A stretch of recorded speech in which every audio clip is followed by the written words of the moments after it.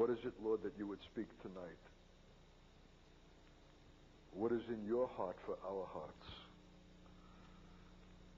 It's an astonishment, Lord, that we might hear you, that you have an explicit thought toward us and for us. And I ask the mercy, my God, that takes nothing for granted, that you would be pleased somehow and disposed to express it.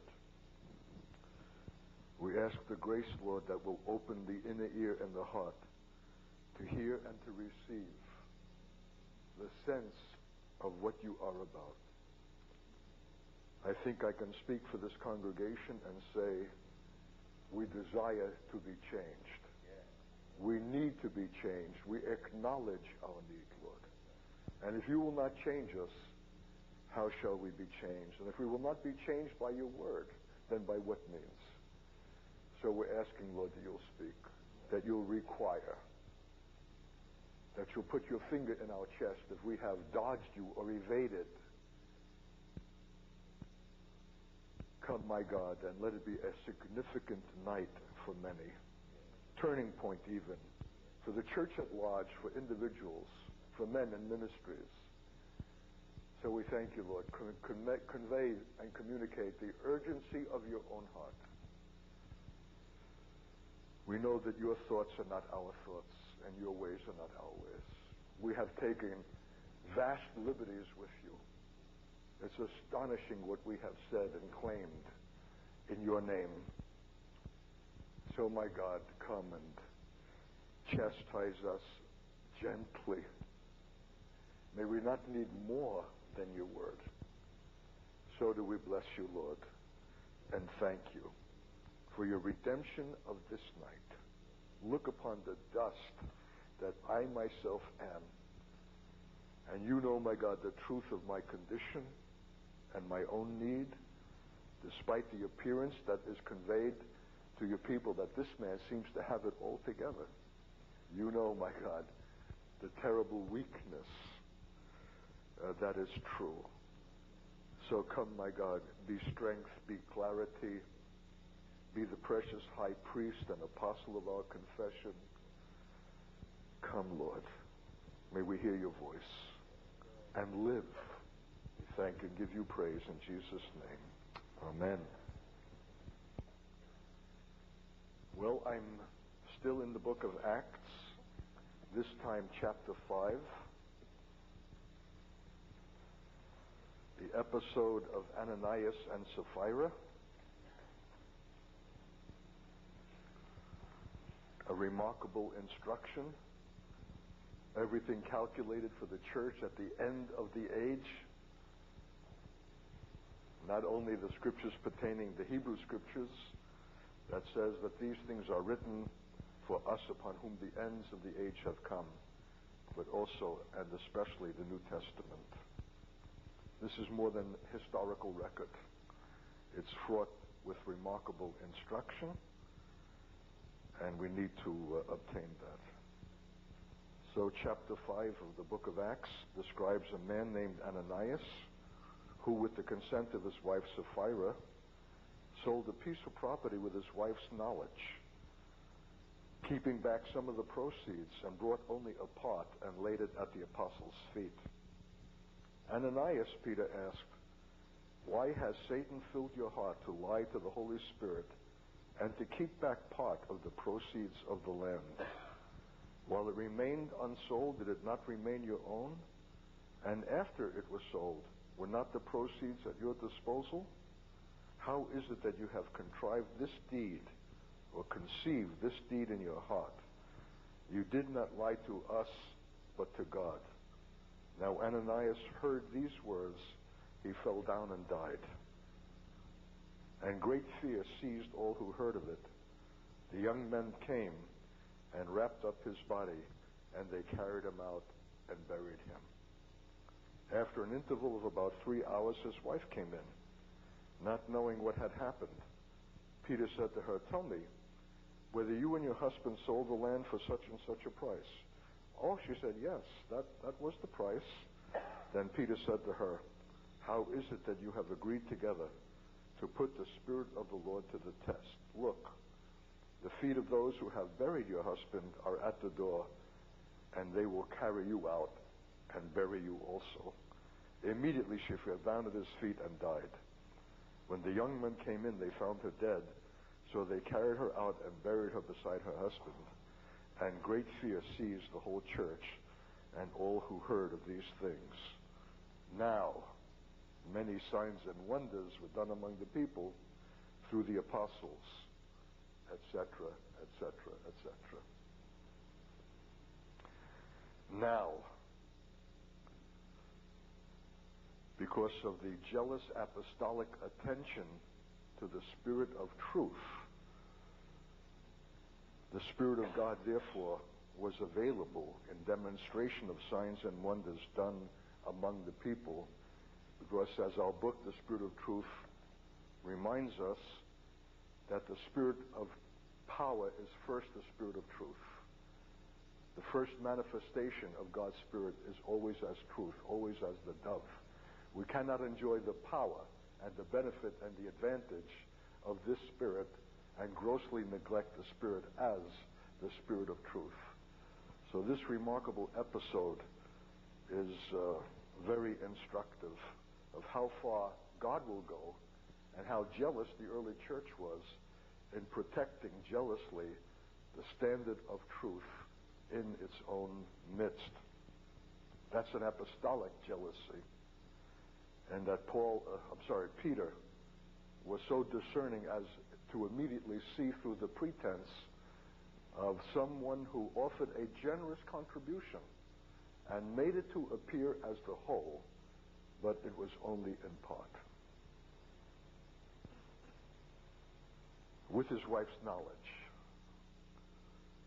It's remarkable. You did not lie to us, but to God. How can you lie to the Holy Spirit?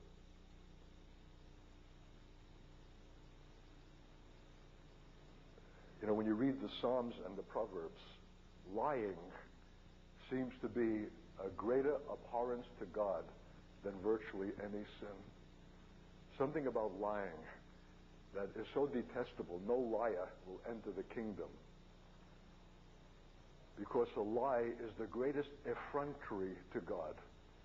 It presumes that somehow he's not seeing, not hearing, not understanding. And that somehow we can get by with something that escapes his attention. A lie is ultimate presumption upon God. It's degrading God, denigrating God, reducing God, who himself is the Spirit of truth. The great question that the church needs to ask is whether we are guilty, historically and presently, of the sin of Ananias and Sapphira. Namely, presenting something as if it represents the whole thing, the full thing, when in fact it is only in part. And that somehow we can get away with it and impress God that the portion that we are offering constitutes the whole. So I'm trying to express something historic about the church that might, as I believe, presently be true, and that the part that we are excluding is the significant part that pertains to Israel. And somehow we have allowed its exclusion and present the church as if it represents the whole counsel of God and the whole understanding of God, and have left out that aspect of the comprehensive knowledge that includes the relationship between the church and Israel, and somehow not being a vital aspect of truth, and we are disfigured by this absence. Help me with this. In your spirit, I'm feeling for something. I believe that the right acknowledgement of Israel is so critical to the church's own comprehension of itself and its own calling and purpose in God, that the neglect or the rejection of that has disfigured the church and allowed it to be more dead than it knows.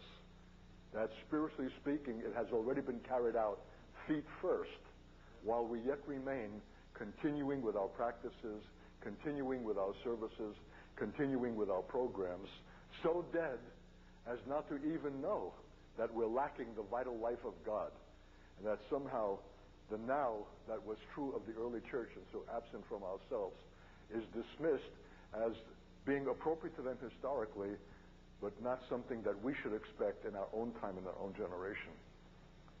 The absence of God in power, the lack of fear that is in the church, is more a symptom and a statement of a spiritual death that must necessarily be ours, who are trying to impress God and ourselves that somehow we have it all together when we have only a part, and make that part to stand for the whole.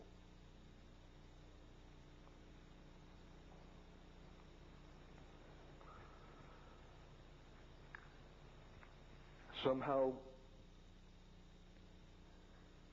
even a mere acknowledgement of Israel and a sympathy for the present state and a desire for its success, an occasional prayer for the peace of Jerusalem, is as much a rejection of the truth of God about Israel for the church as a total dismissal.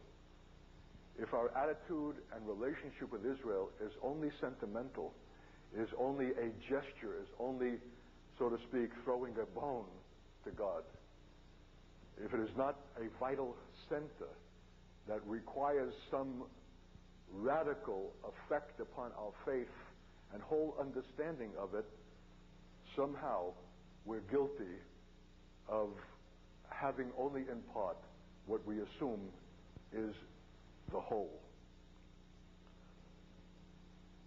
I wrote here, a merely benign and sanctimonious approval of present Israel in no way threatens our petty kingdoms and leaves them quite intact. The revelation of a redeemed nation resurrected out of death of the present state shatters all and requires and makes necessary even the revision of our understanding of God as God.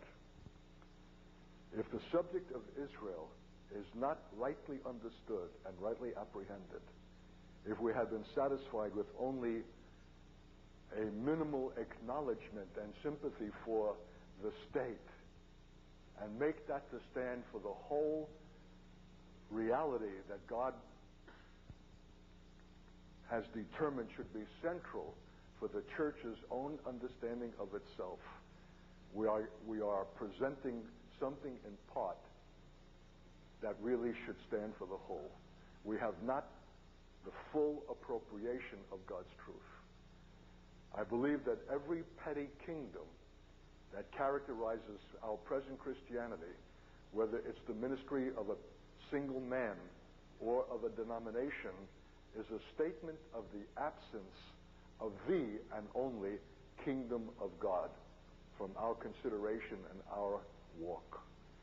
And we have lost the reality of the kingdom that Jesus said is at hand in exact proportion as we have lost the significance of Israel in the way in which God would have us to understand it.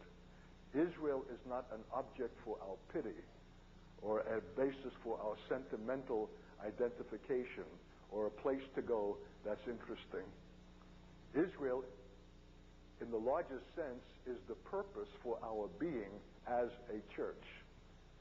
From the very beginning, the Lord created something out of Israel's fall, a Gentile body, for the purpose of restoring the nation that had fallen away with the crucifixion of Jesus. That the church today exists without this consciousness and only gives Israel a scant consideration and thinks that the whole issue of Israel is the mere hope for the success of the state, is to have in part what God intends as the whole. You'll know you'll have it in full when it disturbs and unseats every petty and lesser kingdom. There's something about the true appropriation of the subject of Israel, apostolically and prophetically understood and received, that compels every petty kingdom to flee. It requires something of us. If your attachment to Israel has not made any requirement, if it enables you comfortably to continue in the mode of faith that has been familiar to now, you have not rightly been apprehended by this central subject. You have it only in part.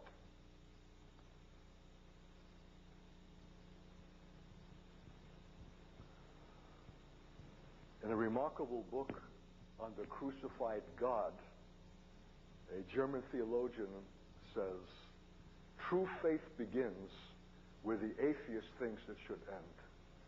The cross demolishes all religious categories, all sanctimonious notions of who we think God to be. There's something about the devastation of the cross. God crucified. It's God crucified that demolishes any religious notion that we can have that makes it compatible with our lifestyle, with our place in the world. God has chosen something so contrary to our religious propensity that the apprehension of the reality of the crucified God shatters all categories and requires and calls us to a faith of a deeper kind than what we presently know.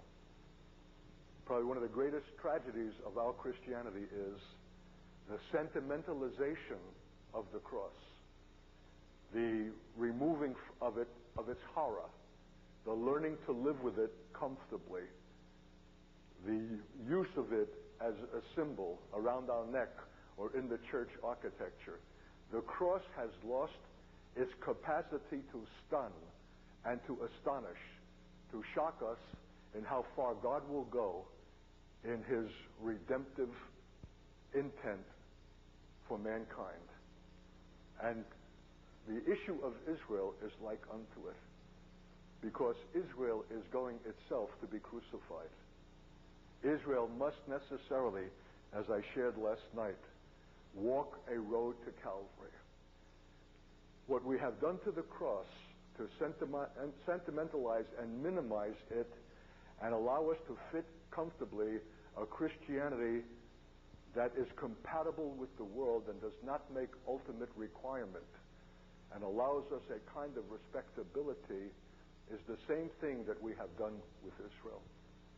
Israel, to pray for the peace of Israel, is hardly a requirement at all in the way in which Christians have been performing that till now. It's only a moment's consideration that requires really nothing. But to pray for the peace of Jerusalem, that you know will not come except that the nation first is subjected to God's chastisement and a devastation and uprooting of the present nation and a dispelling of it into the world and a movement through all nations and a sifting in which a majority of Jews alive in the world today will not survive. To pray for that kind of peace that follows that dealing of God is quite another kind of prayer. It's one, in fact, that you cannot even make by yourself alone. That kind of prayer is really a groaning and a travail, because it's a prayer predicated upon a knowledge of necessary judgment that knows that the peace, the shalom of Israel, is not going to come cheaply by some kind of sanctimonious prayer that removes from us any real requirement and somehow will come easily and readily of itself. The true peace that will come will be after the smoke clears from a devastating last dealing of God with Israel that Jesus described as being the greatest and final trouble of the nation, exceeding everything that it had known prior to it. And that this trouble will be of such a kind, such a severity, that unless that time were cut short, no flesh would survive. But for the elect's sake, that time would be cut short.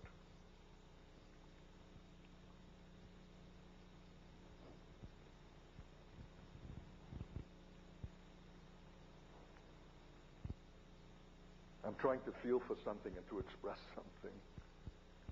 That we have only something in part. And we have made the part to stand for the whole. And therefore, a certain death has come into the church while it yet lives.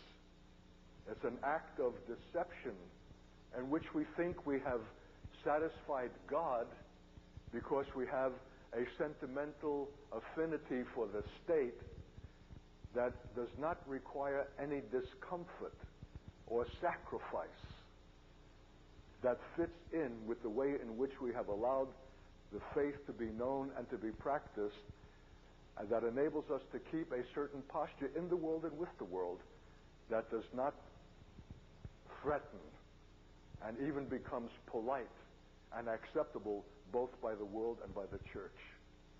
The issue of Israel and this apocalyptic judgment that is future, the vast dealing of God with world Jewry being sifted through the nations, to say yes to that, to acknowledge, yes, that that is coming, that is the judgment of God, which is itself a mercy and makes a requirement of the church, as these Jews will be proliferated through all nations and require from us a mercy, or there'll be no survival at all. That is the true apprehension of the subject of Israel for the church. And until we have understood that and received that, we have made the part to stand for the whole. Am I making any kind of sense? Only Israel, rightly understood, brings to the church the tempering fear of God that issues from the awareness of the severity and goodness expressed toward that nation. Therefore, Paul says to the church in Romans 11, fear. There's a lack of fear in the church. There's a lightness in the church. And I believe that every deficiency in the church in the last analysis issues from the loss of this center. The right apprehension of the subject of Israel for the church's own consideration that requires of it an apostolic faith and a willingness for sacrifice of an identification that is more than sentimental. The issue of Israel for the church is the issue of the cross. The issue of Israel for the church is the issue of the church as community, tempered together as a band that can receive Jews in that last day's condition without breaking. It's a people who are willing not only to experience discomfort, but even threat to their life. The issue of Israel is the issue of the cross. It's the issue of martyrdom. It's the issue.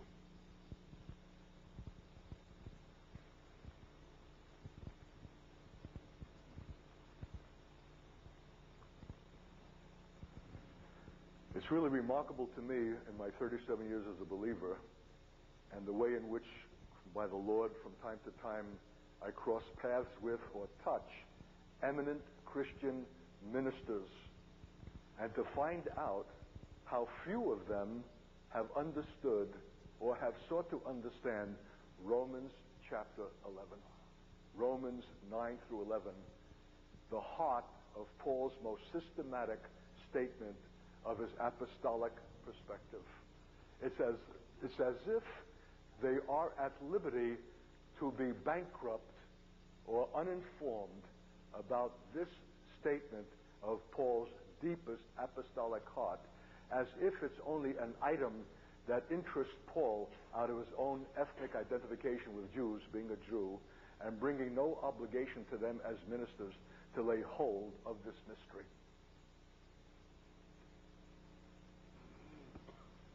When Paul describes in Romans 9, I would wish myself accursed for my brethren's sake, when he gives that stricken heart cry for his kinsmen according to the flesh, the question is Paul identifying and expressing something because of his blood relationship with Jews as a Jew? Or is the cry issuing out of his apostolic heart because he's an apostle? That's no small question. Because if Paul's cry is not an ethnic identification, but an apostolic one, that is really the heart of God, then it's a cry that can equally issue from us. You don't have to be Jewish to be so identified with this people and so desire so fervently their salvation, because their salvation is the issue of the kingdom.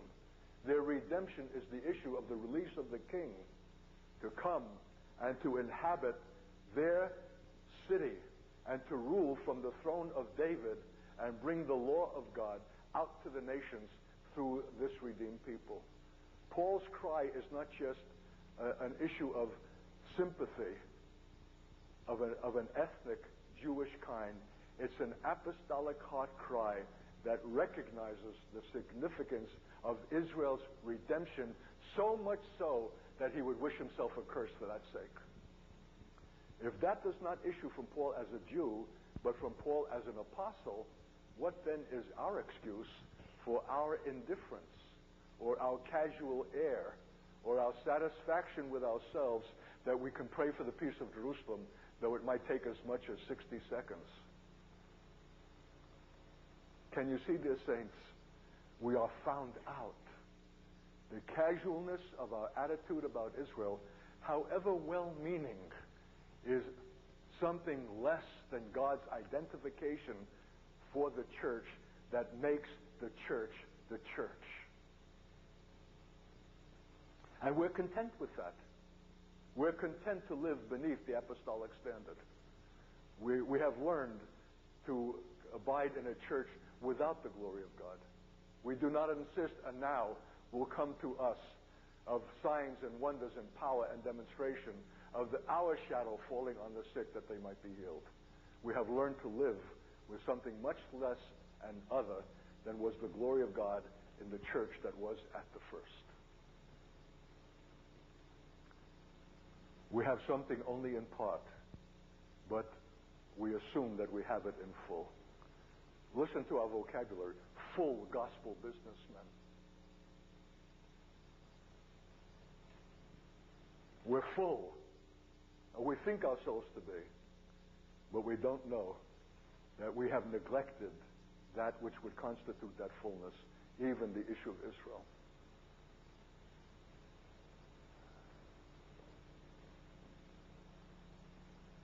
A sister asked me this morning, what do you do with a recalcitrant and unwilling carnal husband?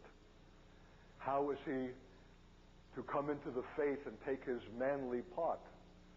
And my answer was, the question is not with him, the question is with you. What will you reveal to him that will win him even without the word? As Peter says in chapter 3 of his first letter, that by the chaste behavior of the wife, he can be won without the word in the demonstration of a meek and quiet spirit, which in God's sight is of great price.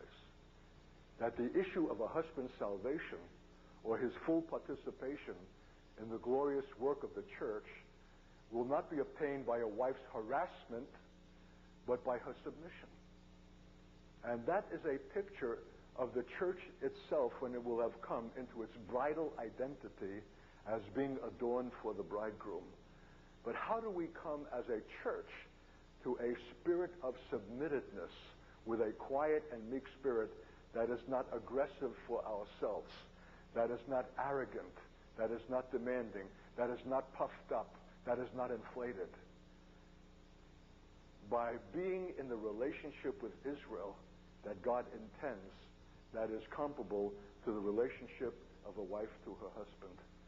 The wife, however bright, however gifted, even of God, is called to lay down that expression, trusting for it to be expressed through a husband. And maybe the thing that has deterred the husband's participation is the wife's overt and aggressive expression of a gifting that God would have expressed through the head if they were joined as one body, and she would find as much gratification in the husband expressing this ability in the Word and ability to teach as if it had come from herself. When the church will come to a relationship with Israel of a kind where it will come under and submit itself in a priestly way to the issue of the redemption of this reluctant and unwilling nation to come into the purposes of God, they will be won by the submittedness of the church, as the husband will be won by the submittedness of the wife. That is to say, the recognition that our foremost purpose for being is not our own celebration or our own success as the church, but as God's provision for their restoration. Are you willing to play second fiddle? Are you willing not to be foremost? Are you willing to see the church not as the thing in itself, but as a means to a larger and greater end, the redemption of an apostate and fallen nation whose return constitutes the coming of the King and the establishing of his kingdom? That is much more than making a trip to Israel, planting a tree, or attending a Feast of Tabernacles celebration. That's the whole. This is the recognition of the church's call, that it is secondary in itself to come under and to be the supportive and priestly factor that brings about Israel's restoration and return. Are we willing to go under, to play second, and not to think ourselves as the thing in itself? Because Paul warned, I would not have you to be ignorant of this mystery, lest you become wise in your own conceit. And what I'm seeing as I survey the church worldwide is that thing about which Paul warned, the conceit. We are the Israel of God. God is finished with them. Replacement. Or we are bringing the kingdom. Or we are the kingdom. Or we're going to take over the institutions of society and Christianize them, and by such a means bring the kingdom. The church is subject to all kinds of self-exalting exaggeration that is not God's intention for it.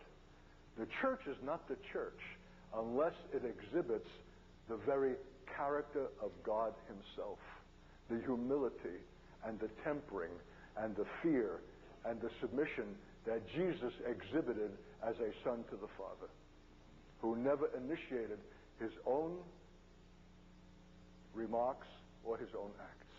He came under. And I believe that Israel, rightly understood, is God's provision for us to come under.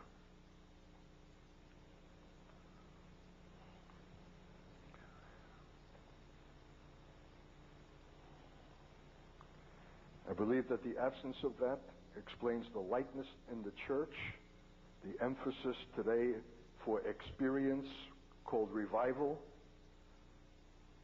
worship being exploited as technique, methodology, the celebration of feeling, of soul, invoking God's presence. I don't know if these things are current in Asia or in Singapore. Surely in the Western church in America, the emphasis on invoking God's presence through worship is scandalous. It's as if we can manipulate God by something we perform. In my opinion, it's an arrogance of an ultimate kind, which could not take place if the church were tempered, subdued, submitted, and humbled by the relationship by the effect of the relationship God intends for the church with Israel. The absence of that relationship, the sentimentalizing of Israel only, leaves us free to be arrogant and pretentious in things that we have assumed for ourselves that God never intended for the church. If we will play second fiddle now and come under the purposes of God for Israel, we will play first fiddle eternally. We will rule and reign with him from heavenly places. We will have glorified bodies. We will have privileges with and in God that even a redeemed and restored Israel will lack. They will have millennial blessedness. They will have longevity of life. They will have an abundance of fruit and seasons where they will flood the earth with their fruit. They will have privilege being the locus of God's theocratic kingdom, but they will not have glorified bodies to ascend and descend upon the Son of Man. They will not rule over 5 cities or 10. They will not have a part in the theocratic kingdom of ruling and reigning with him from heavenly places. So, if we humble ourselves in this life and come into the intention of God for us with this people, the reward for that humbling is an exaltation millennially and eternally that exceeds even the privilege that comes to Israel as a redeemed nation. When Jesus saw Nathan, and he said, I've seen you under the fig tree. What? Thou art the King. Thou art the Son of God. You saw me. You saw my disconsolate heart. You saw my forlorn sense of the failure of Israel. I saw you when I knew you. Then you're the King of Israel. You're impressed that I saw you there? I'll tell you what. You will see something greater. It will be angels ascending and descending upon the Son of Man. Jesus might have said, you will see what is the greatest, the glory that will come to the church millennially and eternally when it graduates in the purposes of God and receives a glorified body, not to save it from the ills of age or the inconveniences of organic failure, but to be a means by which we can move in dimensions that Jesus himself demonstrated in his resurrected body when he came right through closed doors. We will ascend and descend in the fulfillment of our theocratic role obtained as reward in fulfillment for our submittedness to God in the purposes toward Israel in the last days.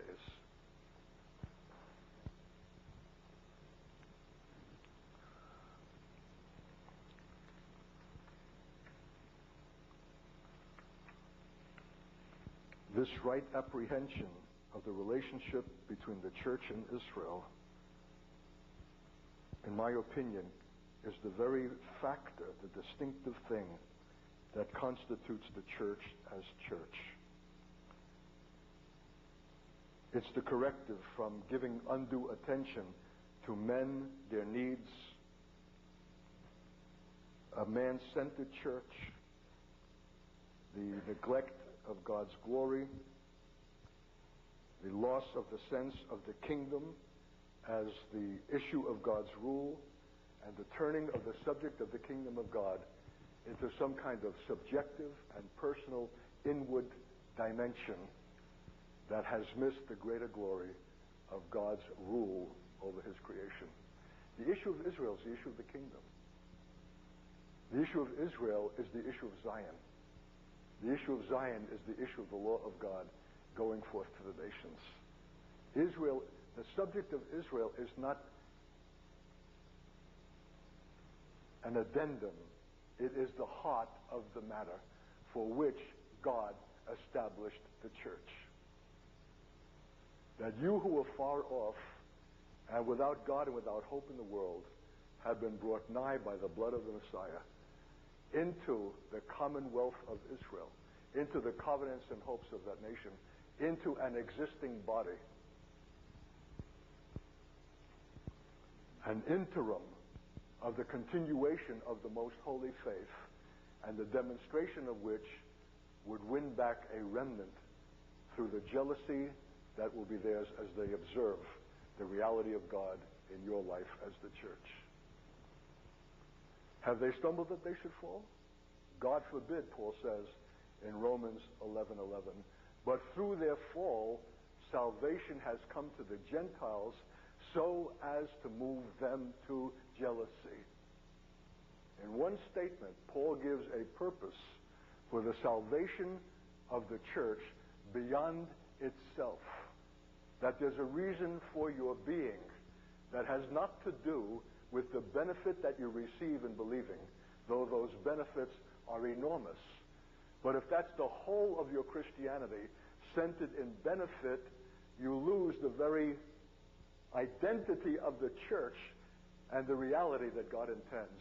It's only when you realize that salvation has come to you, not for your sake, but for their sake, that you come in to the proper realization of the purpose for which you have been saved.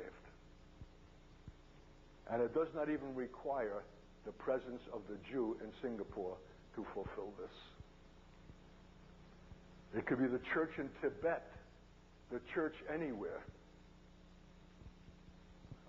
understanding and appropriating this mystery and submitting to it that affects the church itself and brings it into a place of reality, authority, and power, because it is now the church in truth, and the spirit of power is first the spirit of truth before it can be realized as power. That's why the now came to the church after Ananias and Sapphira were taken away and buried, in a judgment that came because they had the gall and the presumption to offer something in part before men and before God as if it constituted the whole. Those young men that carted away that husband and wife and buried them received more instruction in God in that one function than entire education in a seminary. It taught them the fear of God. It taught them the jealousy of God for the apostolic church and its necessity to be jealous over the issue of its truth. For the church is the ground and pillar of truth. And if it begins to become lazy, casual, and indifferent, if it thinks that it has the right to exempt the statement of Paul on Romans 11, 9 through 11 on the mystery of Israel, if it has neglected the whole corpus of prophecy pertaining to Israel's restoration in the last days, if it has not understood the mystery and feels that it's not under obligation and that it can function quite well without this, merely with a sentimental aside to the present state, it is out of the purpose of God. It is only something in part, sufficient to constitute services, sufficient to have church life and program, but it has fallen short of the glory, and it is more dead than it knows. It has been carted out even while it remains. There's a life and dimension waiting that God will restore at the point at which we bring back that which has been lost. The mystery of Israel, central to the church's own understanding of itself. Following me?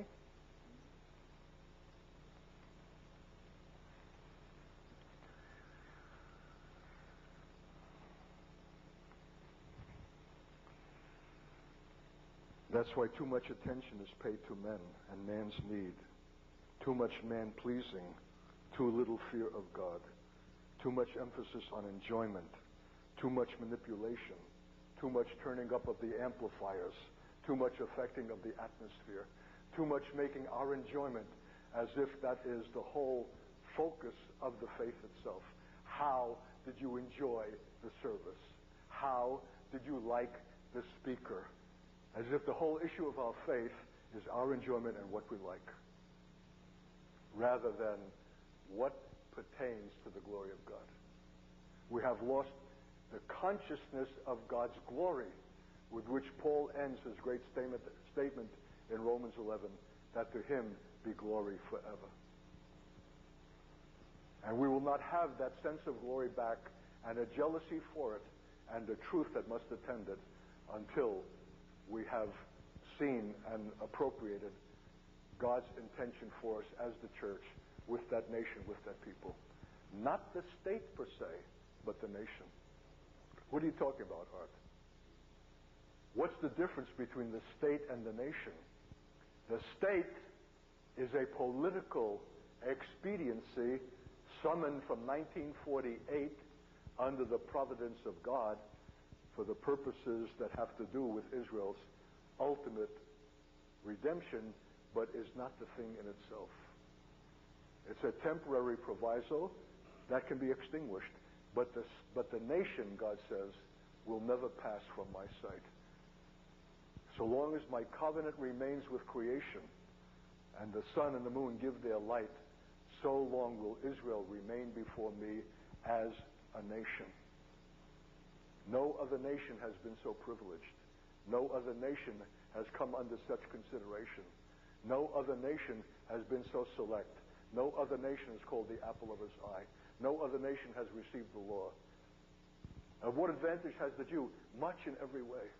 We have been a privileged people, selected and chosen by God as a nation. And God's final redemptive purpose in creation will come in the restoration of this nation at the end of the age through the office of the church in its own willingness to bear sacrifice and suffering for their sake. Because the issue of their return is the issue of his kingdom, and the issue of his kingdom is the issue of his glory.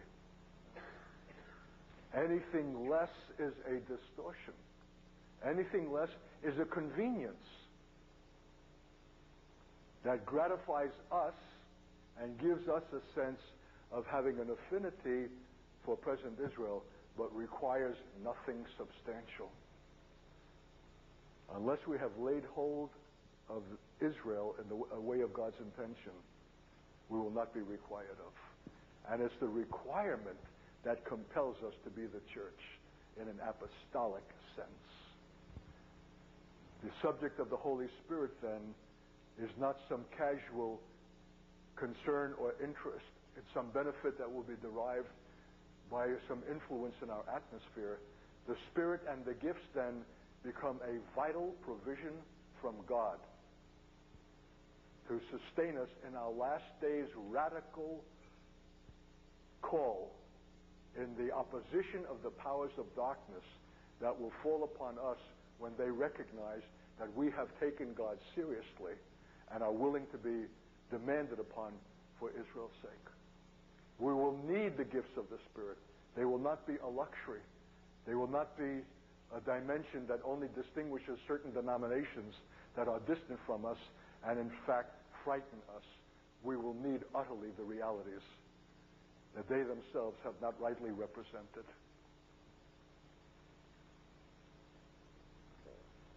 Now we have lived short of that glory and have not needed it because our Christianity as it is presently constituted does not make that requirement. We can well perform services and conduct programs in a way pleasing to us that gratifies us, but fall short of the glory of God. When we come into the radical dimension that is apostolic with the understanding of our role toward Israel, all of a sudden the issue of the church, the issue of the gifts of the Spirit, the issue of a baptism of the Spirit, the issue of the power of the Spirit become no more a trifle or a secondary consideration or something that can be put off as the unique property of denominations who have majored in that, but become the essential condition for our own life as God intended.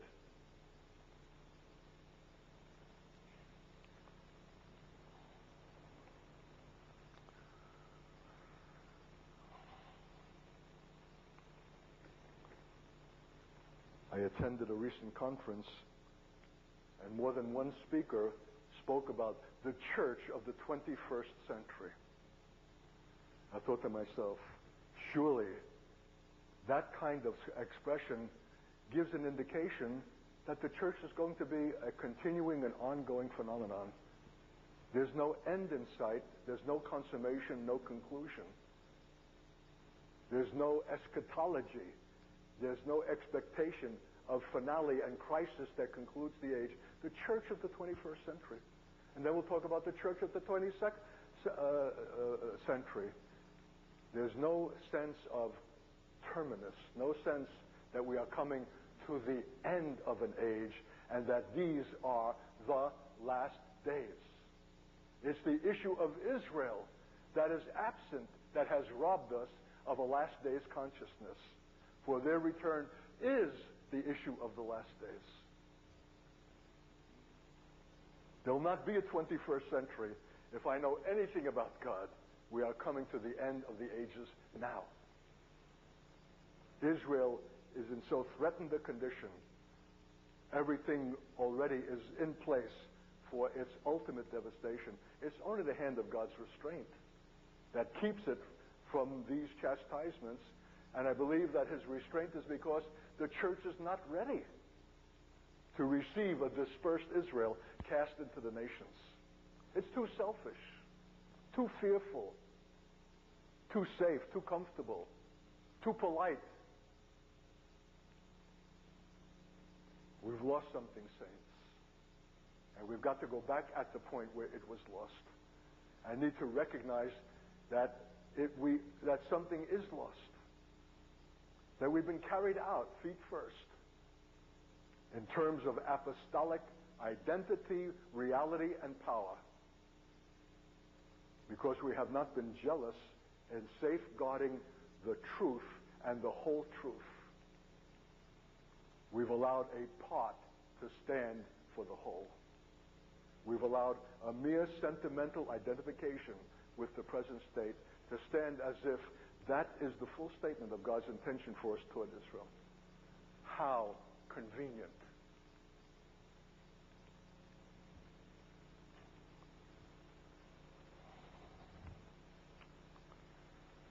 We have no sense of a conclusion to the age.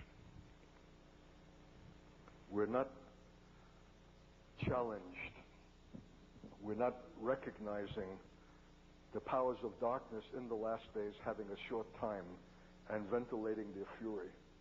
We have not understood Psalm 2 and the rage of kings and rulers against the Lord and his anointed, because they want to break the bonds of that connection. But God holds them in derision and says, I have established my king on the holy hill of Zion. We've not understood Psalm 2 as an eschatological psalm. We've not seen in it the whole drama of contention of nations against God, and that the issue of all the earth worshiping God is the recognition that the God who is God is the God of Jacob and the God of Israel. We're living in an age of relativism that has given to other faith postures the same kind of credibility and respect as to the church and Christianity itself, as if somehow they represent viable and valid options. We have not insisted on the faith as the only and exclusive way. We're unwilling for the stigma and the shame of that absolute insistence that is apostolic. We have allowed even the synagogue and Judaism to stand for a kind of alternative to Christianity as if it represents something valid. Inconceivable in Paul and the early church. We've opened the door to a whole spate of religious entities that have marked our age as pluralistic. Many pass to truth when in fact there's only one. It's the issue of Israel that brings again the focus of God and the truth of God and brings again the reproach of God on a church that will surrender and submit to it.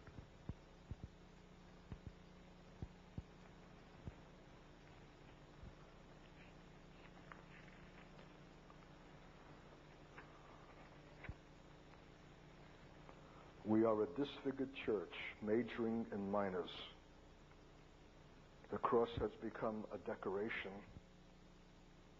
Our practices encourage the maturity and soulishness of saints, the petty kingdoms and ambitions of powerful men, and relegate the Spirit of holiness and His gifts to trifling misuse or actual loss.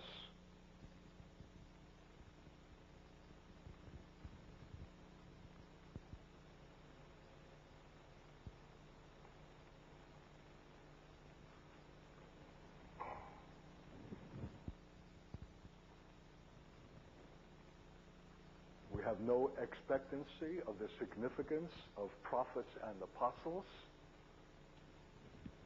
or we're seeking to fill a void by manufacturing them, as in America, schools producing prophets in a 3-month program, and men being honored as oracles of the hour because they have the ability to say something about individuals and their personal history or future. But what is absent is the oracles of God presented by prophetic men who bear them. And we do not even expect that from these men who are being called prophets. And if we allow a substitution of a lesser kind, where then is the church founded on apostles and prophets? If these men are false or superficial, shallow counterfeits, what then of the church that is founded upon them? There's a whole debasement that is taking place in our generation, and it's no accident that when I run to hear these men, to be careful that I'm not missing anything, I notice in every case the complete absence in their prophetic presentation of anything pertaining to the subject of Israel for the church. The most that I have ever heard is some passing acknowledgement about the state and their hope for its success. Other than that, there's no oracular statement about the centrality of the subject of Israel for the church in the last days. In fact, not even a consciousness of last days. And yet, they are acknowledged and run after as prophets.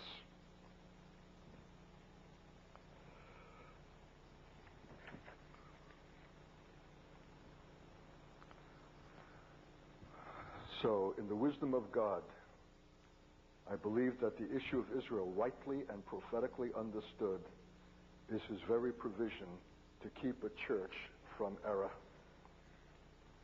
It alone provides the perspective by which the church understands itself. Its origin is derived from Israel. You're grafted into her tree.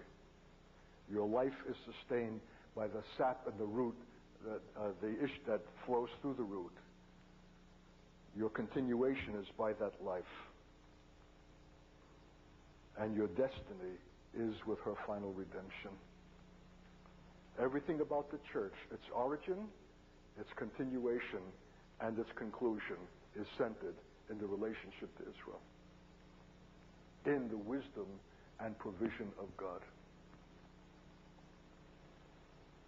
If we are not acknowledging that we are grafted into their tree, how then shall we receive the life that flows from that root? How shall we bear fruit unless the grafting is actual, acknowledged, and expressed with gratitude? If we have become distant from the source, if we no longer see our connectedness with Israel and her tree, if we have become an independent entity of the church, how are we deriving our life from the sap and the life of God that flows exclusively from the root of that tree and out to the branches that acknowledge with gratitude that they have been grafted in, though they are wild? The issue of a right relationship with Israel is the issue of our corporate life that flows out through that route. It's the issue of our destiny in their redemption. Everything about the church, from its inception, its calling, its present life, and its conclusion, is connected with this people, with this nation. To sentimentalize that is to fall short of the glory of it.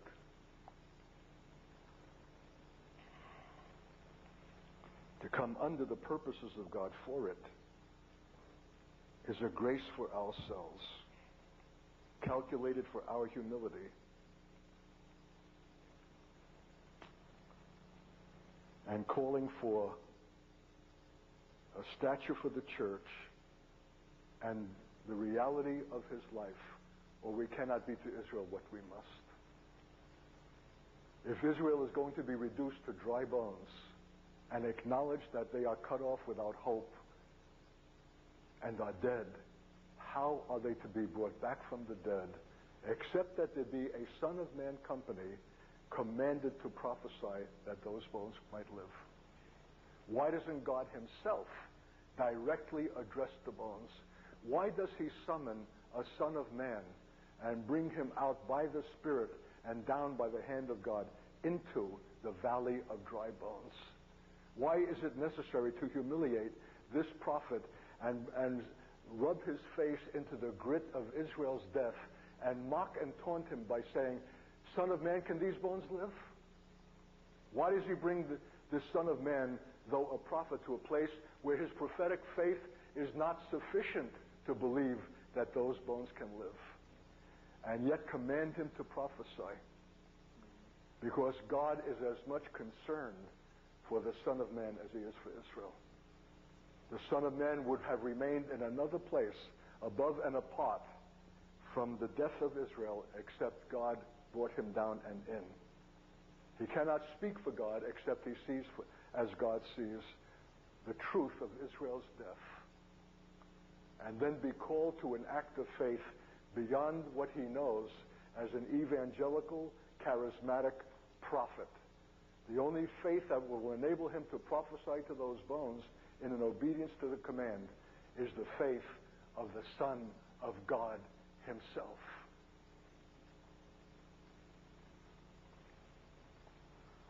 God is waiting for a bride adorned for the bridegroom, waiting for a church that is like him, can speak for him, be entrusted with his authority, and will prophesy when it's commanded, together as one voice to the dry bones. God makes the church the agent of Israel's deliverance. But a church of what kind? A church that can raise the dead, because its prophesying is not some human, well-meaning, well-wishing intent, but an obedience that can be expressed in a resurrection power, for it itself is in that power. It is a church of the resurrection. It is the church itself that has been raised out of its own death. It's a church that moves and lives and has its being in him. It's a church that can be commanded. Speak to those bones. Speak to the flesh. And the last thing is, command the Spirit to enter. Lord, I'm willing to address bones and flesh, but to command the Spirit is an arrogance that I don't dare perform, because the Spirit, the Ruach, is nothing other than God himself. I'm not going to command you. Sorry. You can ask anything else of me, and I'll be obedient. But that I should command the Spirit, God says, if you will not, you're not a prophetic company unto me. Because the last thing that disqualifies you is your own religious and spiritual self-consciousness. Your own sense of what is propriety.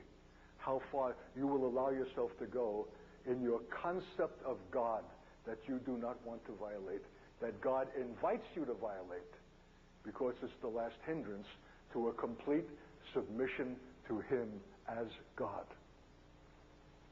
If you'll not come to it, Israel will remain in her death. You've got to come to an obedience that brings a death even to your own spirituality, even to your own concept of what you think is proper for a believer. Because I suspect that you're much too polite, much too respectable, and this will devastate that last respectability and bring you into that union with God by which you can speak for him and in his authority. In Ezekiel 37, God says to Israel, "And you will know in that day that I have spoken and performed this." What is God saying? The Son of Man has spoken and performed it, and he's saying, and you will know in that day that I have spoken. How can the Son of Man have spoken it? And God says, calls Israel to say, to acknowledge, I have spoken it. Because God will have brought the church in that day to a final union with himself that you cannot tell where the church ends, where God begins. The church is in prophetic union with him, which is far above any intention we presently have or even desire. And if we will not attain and come to that place of God's own desire to be in union with him, that you cannot tell where you end and he begins, we have not come to the place of God's intention, and we're living beneath it and away from his glory. There's got to be a death to your religious categories, a death to your religious self-consciousness, a death to the safe and polite way in which you have understood the faith that enables you to function in the world without embarrassment, or Israel will not be restored. And what does Paul say about Israel's restoration? If the falling away of them be the blessing of the Gentiles, what shall their return be but life from the dead? Israel will not be able to raise itself. And if there's not a Son of Man company in the earth that can speak out of the authority of God, for God, as God, to speak to those bones, they remain in that death. The issue of Israel's restoration is the church. But the church of what kind?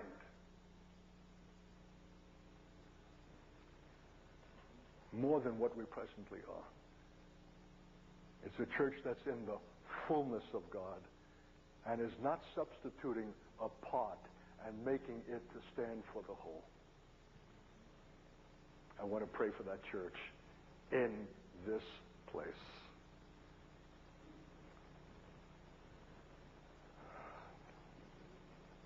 Don't balk if you've not understood or this is confusing, because I'm speaking in mysteries, because I'm trusting and gasping sentence by sentence to communicate what my spirit knows and my mind has not yet laid hold, because we're on a threshold of something beyond my own understanding, my own competence. It's a word that must be spoken. The issue of our understanding, however desired, is not the issue. God will even speak through prophets to the elements. Hear, O heavens, and give ear, O earth, for the Lord has spoken. Because there's a word that needs to go out in the time of God that he has appointed, that is not to be determined by the acceptance or the understanding of those who are being addressed. And I believe tonight is that kind of word. More is hanging tonight on this word being broadcast for Israel's deliverance and future than we can know. The fact that it's beyond your comprehension is exactly the kind of humility that is befitting you as the church, that you don't need to know, in the sense that you have to be gratified to understand that you can approve.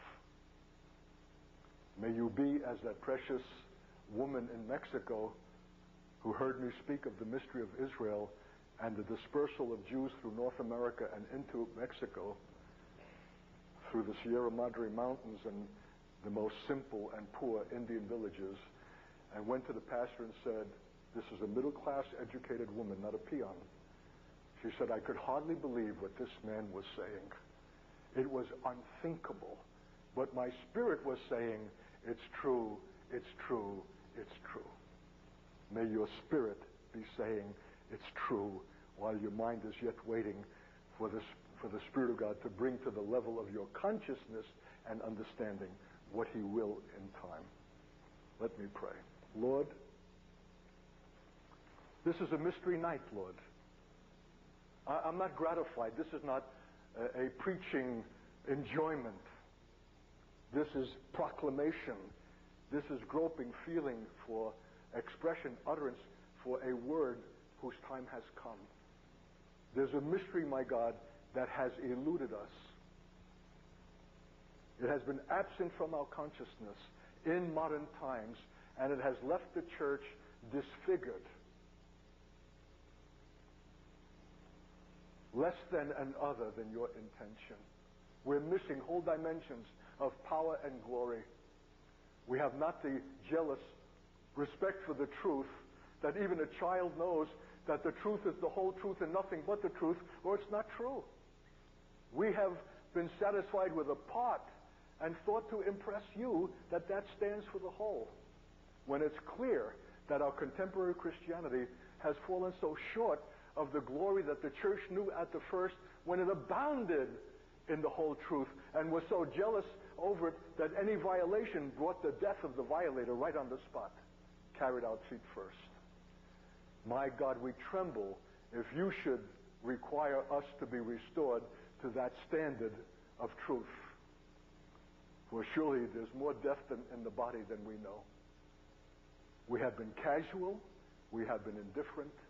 We have lived with our ignorance.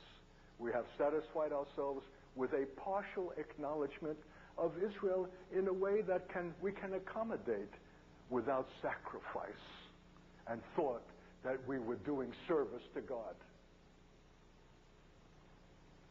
So, my God, I pray for this Antioch in Singapore.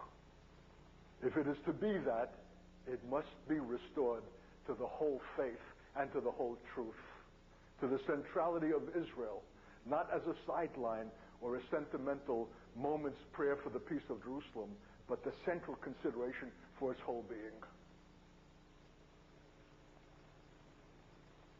And every dimension that has been lost to us needs to be restored. The Holy Spirit, the gifts of the Spirit, the reality of God in the Spirit, a church that can move freely and give expression to these life-giving gifts that will be desperately and urgently needed when you will bring us, because of our commitment and consecration, to places where we have not been before, and where yesterday's answer is not sufficient for today. We need to hear from God in the moment, by direction supernaturally given through vessels who will express it and not withhold for fear of misunderstanding or embarrassment. My God, I ask you to bring a pox on respectability and polite Christianity that has fallen short of the glory of God and has allowed a dismissal of the significant role of the Spirit in the same degree that it has allowed the dismissal of the subject of Israel. And somehow the two things go together and will be restored together. I'm asking for restoration. I'm asking for revival in a deeper sense than we have asked it. Not just as some titillation of our feeling and a momentary excitement, but the return and the restoration of apostolic dimensions to the faith. Men who can discern in a moment when something is being offered deceitfully before God and before men as part. Because they are living so much in the truth of God, they instantly intuit and see where the fraudulent thing is being attempted, and will identify it and have the power to judge the malefactor, that fear might be restored to the church, and that a now might again come, that the shadow of the church falling on the sick will heal them. Lord, I bless the church of Jesus Christ in the city-state of Singapore.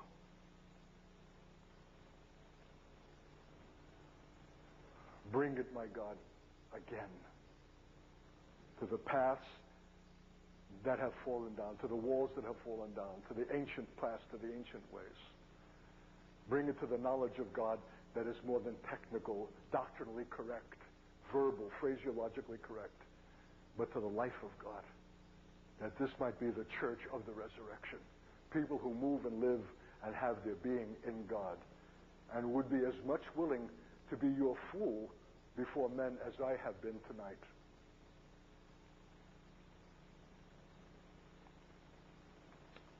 Bless this church, Lord. For I know that the issue of life and death and eternity for numbers of your Jewish kinsmen hinges on the acceptance of your word tonight before this people.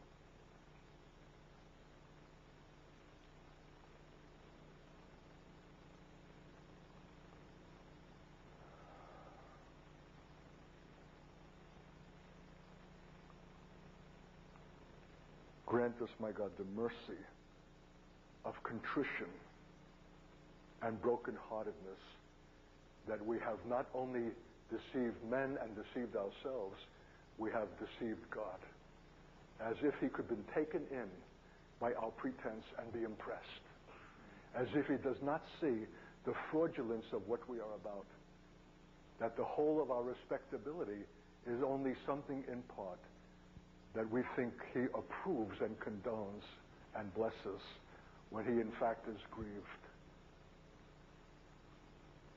Break our hearts over the condition of the church, taken out feet first, and is too dead even to know it.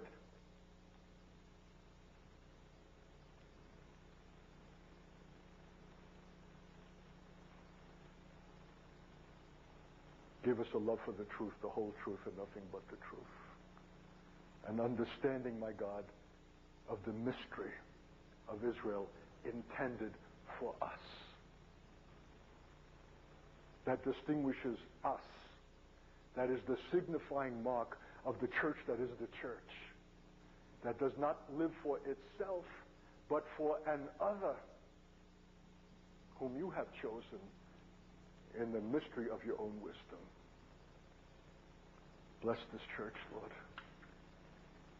My God, restore its life, restore its power, restore its credibility, restore its witness, restore its authenticity.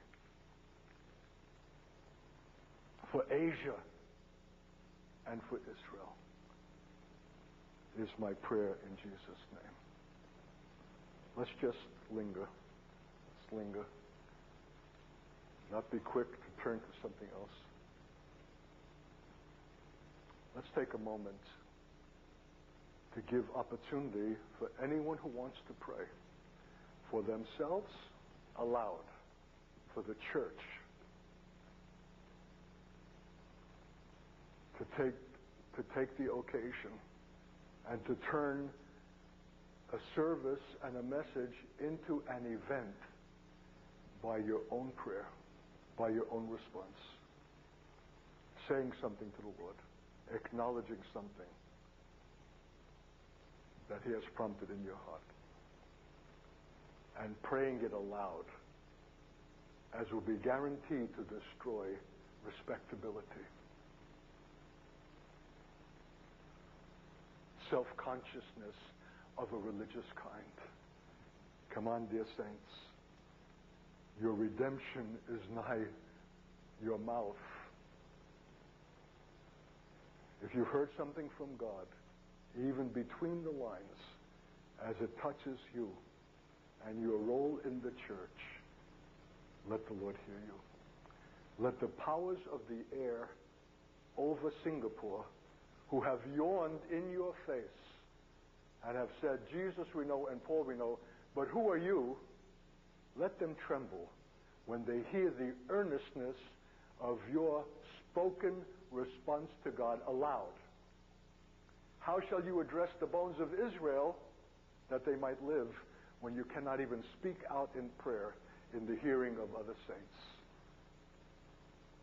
Let tonight be an event of your being set free out of the own mouth, in your own prayer, audibly spoken, in the hearing of the saints, the Lord, and the powers of darkness who will now tremble. My God, love you, Lord.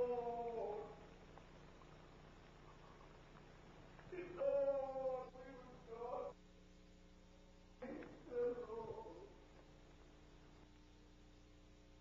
Forgive, Lord.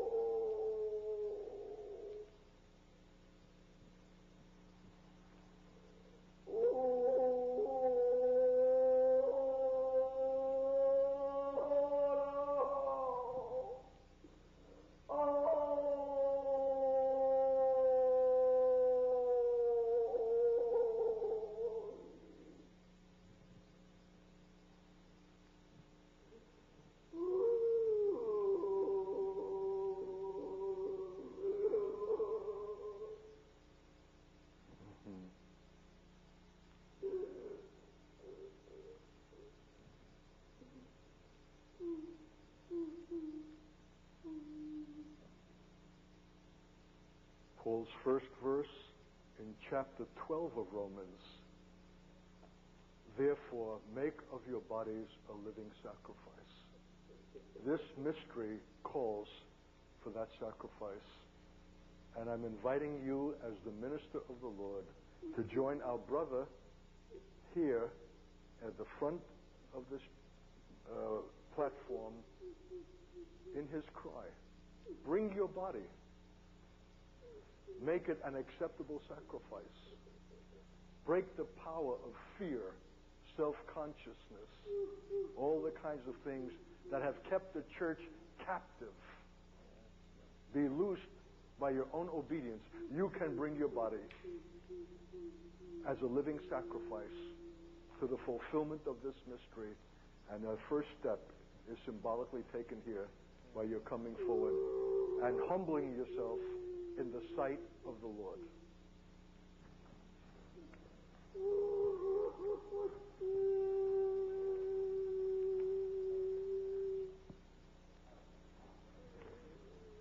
Thank you, Lord.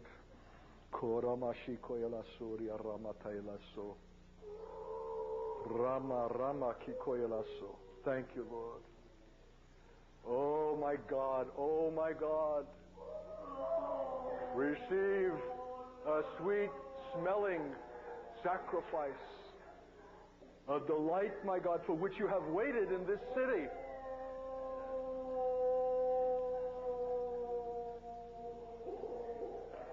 Thank you, Lord. Oh, precious God. Break pride. Break human self-sufficiency. Break our categories. True faith begins where the atheist says it should end. A new beginning, my God, I pray for the men and women who have humbled themselves before you tonight. A new beginning, a new perspective of the faith, a new understanding, a new realization of the cross, a new cry for the condition of the church of this nation that has so long lived beneath the glory of God. So much the reflection of its British and other cultural influences rather than its apostolic foundation. Come, my God, we're asking an event for the church in this great city and nation. Oh, Ramashailaso, open yourself to the Spirit of God, you who have kept him at arm's length, and allowed the most precious gifts to be as if the exclusive property of certain denominations and not your concern. Receive the life of God's Spirit and His power. Let Him give you a language of praise and of mysteries unto God, by which your inner man is edified and built up.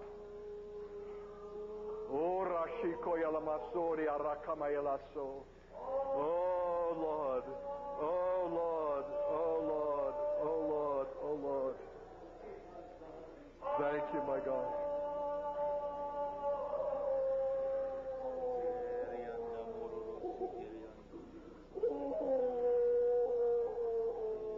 Thank you, Lord. Oh, Shakikoramasilia Rokaramasa. Thank you, Lord. Oh, break up your people in their deeps, my God. Yes. Beyond culture, beyond ethnic, racial origin. Yes. Thank you, my God. Bestow their prophetic character, their identification with a Paul who cried out for Israel's salvation. Yes. Thank you, my God. Oh, Holy One, oh, Holy One, oh, Holy One. Restore the foundations that have been lost, we pray. Yes.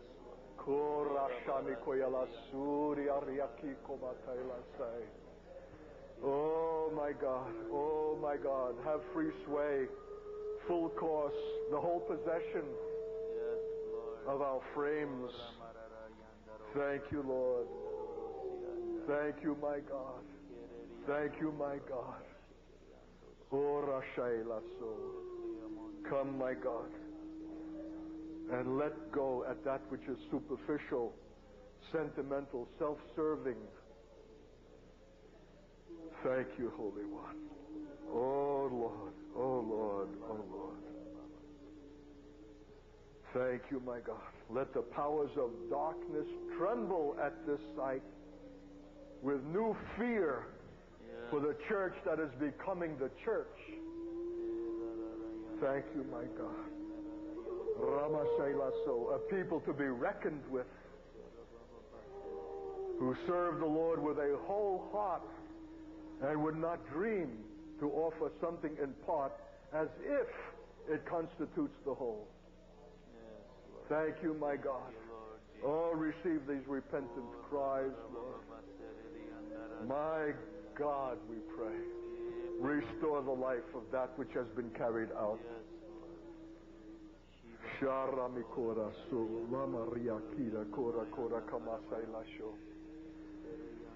Oh, Holy One, oh, Holy One, oh, Holy One.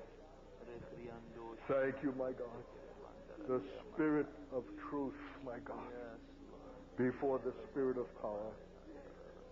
Rashiko Oyalamasiria Rakata Kayalamaso. Thank you, Lord.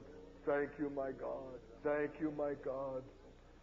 Grant your divine jealousy for the church, that your house might again be filled with your glory. O Rashiko Mayalasai. And not an institution that can be set aside by contempt and indifference through the world.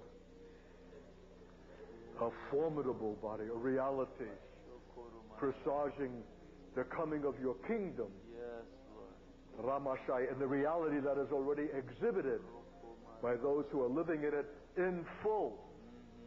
Thank you, Lord. Thank you, Lord. Thank you, my God. Oh, bless, Lord. Oh, bless. Oh, bless, my God.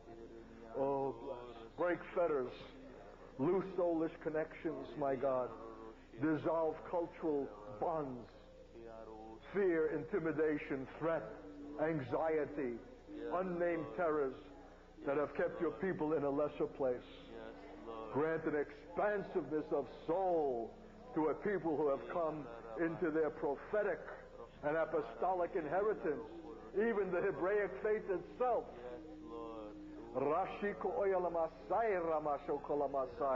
That will alone move Jews to jealousy and save them out of death. Thank you, Lord. Oh, we bless your name. We bless your name. We bless your name. Thank you, my God. A sweet-smelling savor, a sacrifice to the Most High on the altar of God. A whole sacrifice, a whole burnt offering. All that we have, all that we are, all that we hope for in our future, yours. Thank you, my God. Laid down at the altar, at your feet, at the cross. Our respectability, our sense of propriety, what we think the church and the faith ought to be, that serves our purposes, now brought before you in death, that we might be raised up from our knees and off our faces with a whole new perception of the glory of God in the church, for which we will be saved eternal embarrassment and loss. Come, my God, take up the sacrifice and give something greater than what is being offered, that will transfigure the church that bears your name in this city and nation, for Jesus' sake. Hallelujah. Be specific with the Lord. Identify and name those things that have been compromising, that have been partial. Thank you, Lord, that its power might be broken. Thank you, Lord. Kora, kora, kora, kora, kabashame alasuri aramata. Let the Lord revive what you once had in passing and have allowed to fall into disuse as somehow being unnecessary. Oh my God, oh my God, fill your vessels afresh with the spirit of the power of your life.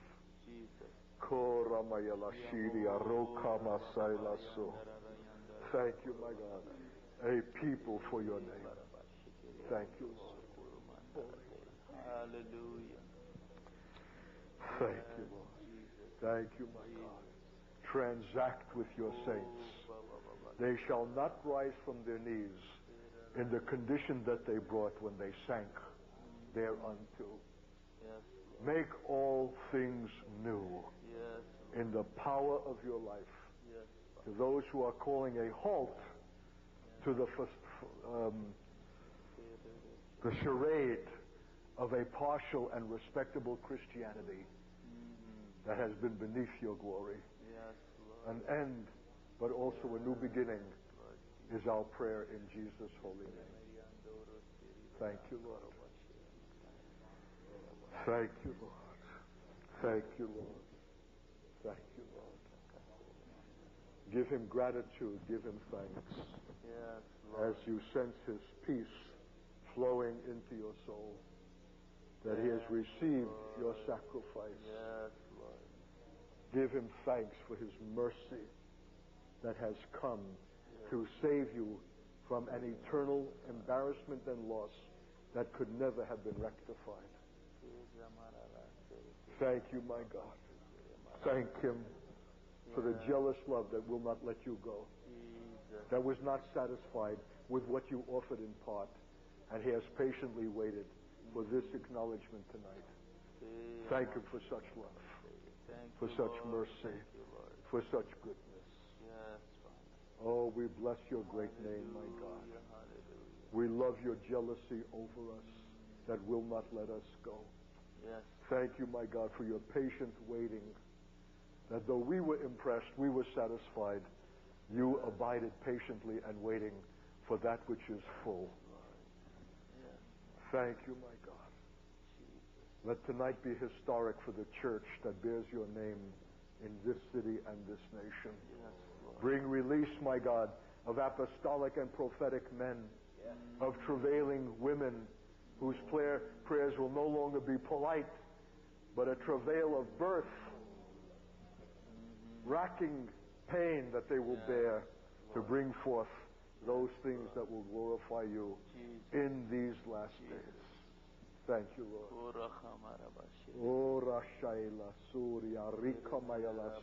Transfigure your church, my God. Yes, Lord. Thank you, Lord.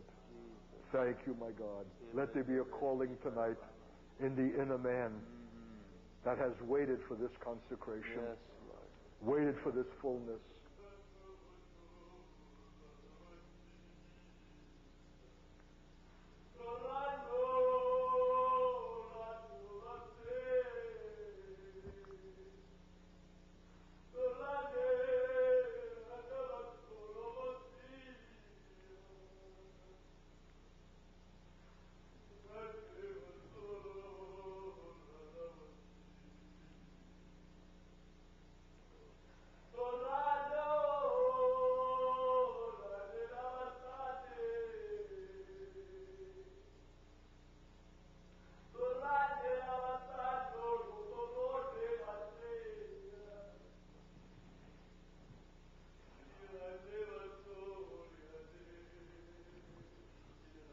Thank you, Lord. Oh, Sharamayala Suri Aramasai. Who is the Lord fingering to bring that interpretation by the Spirit, who may never have been employed before in that use? Who will die to their fear of being misunderstood or failing, and venture forth and give even only the first words that you have in your heart by the Spirit, and the Lord will give the full as you give the part, that the church might be enriched for the interpretation of that cry. Come, church, the hour has come. Faith is an act. Who has it? Speak it for Jesus' sake and in His name.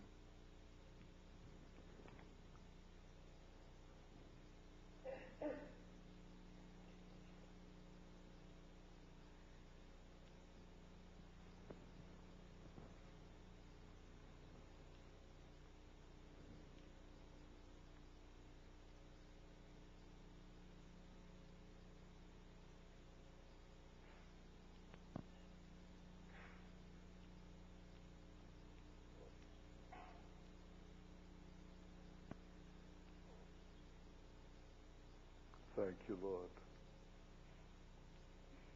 Be not afraid.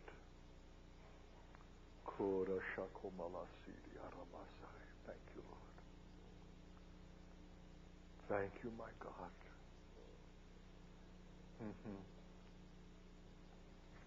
Thank you, Lord.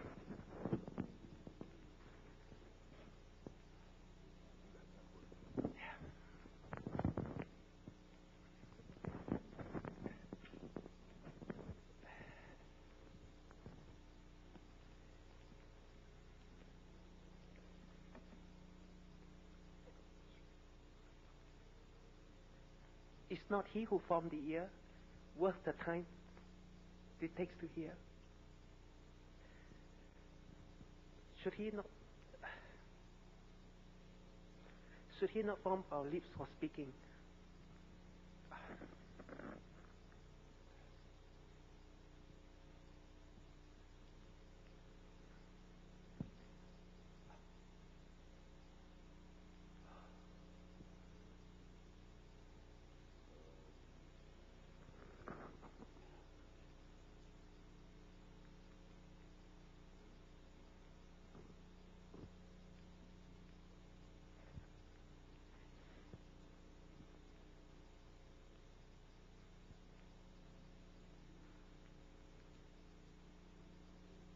Don't wait for this to be formed in your mind and then speak it.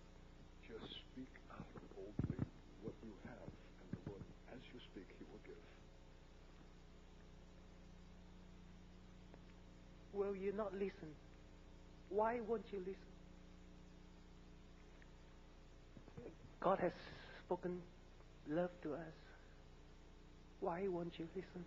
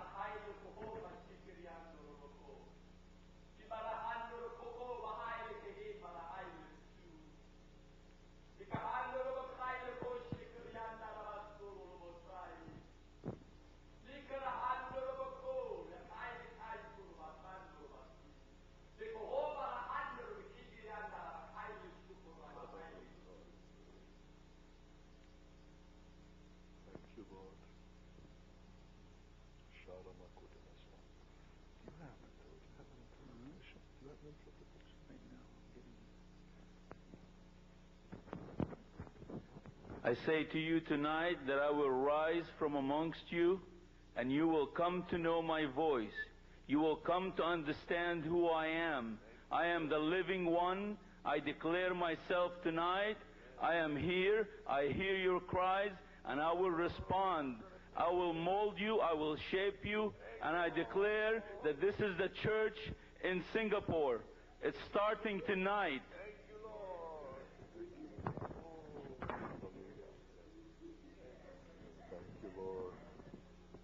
Thank you, Lord. Thank you, my God. Thank you, Lord.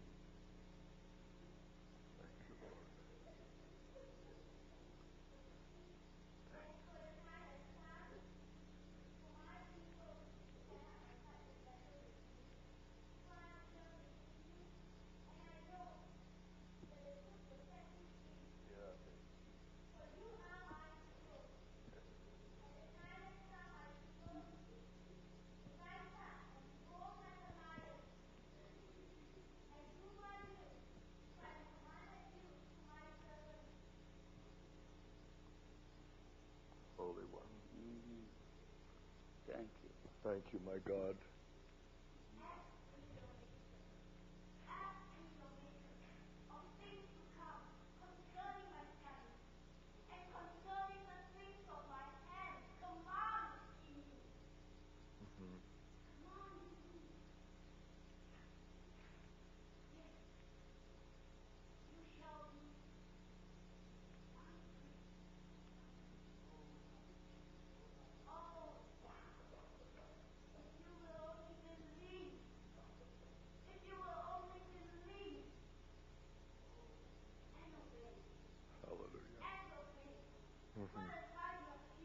Yes.